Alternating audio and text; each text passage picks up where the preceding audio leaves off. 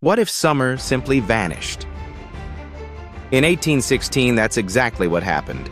Known as the Year Without a Summer, the world faced months of bizarre weather and chilling gloom. It all began when Mount Tambora in Indonesia erupted with unimaginable force in April 1815, spewing ash and sulfur high into the atmosphere. These volcanic particles circled the globe, blocking sunlight and plunging temperatures worldwide. Crops failed from New England to Europe and China, causing widespread famine and economic hardship. Snow fell in June, rivers froze in July, and harvests withered in August.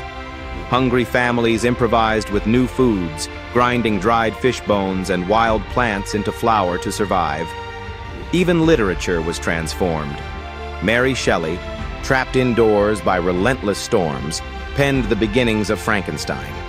Across continents, people built new ways to warm their homes, experimented with preserving food, and devised creative methods to endure the dark, cold days.